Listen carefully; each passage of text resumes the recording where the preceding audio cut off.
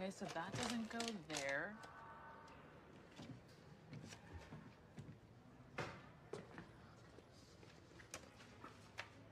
You know what my most favorite thing about being a paramedic is?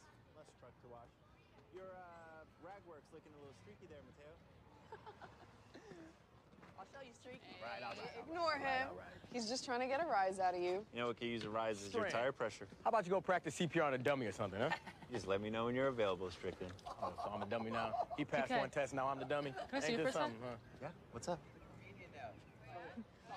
So, I know I was out with the bum foot when you started, so first I just want to say, I think it's really great you're riding with us now. Oh, thanks. You too. And the fact that you willingly gave up your seat at the cool kids table to hang out with the geeks, that gets all respect. I don't know what that means. Tim had this theory that the firehouse is basically a high school cafeteria. Firefighters are the jocks, we're the science nerds with peanut allergies. I didn't realize there was a class divide at the 126. Cool kids never do.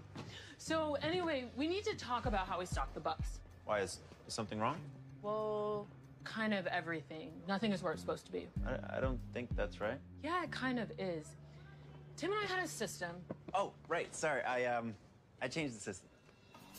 You changed the system. Yeah, I read this article about clustering high-use items to help with response times, and Captain Vega was really into it. She was. Like, I moved the 18-gauge needles away from the 20s, Why? so nobody accidentally grabs the wrong one out in the field. That's literally never happened. And now it never will. Well, it might, since I don't know where anything is now.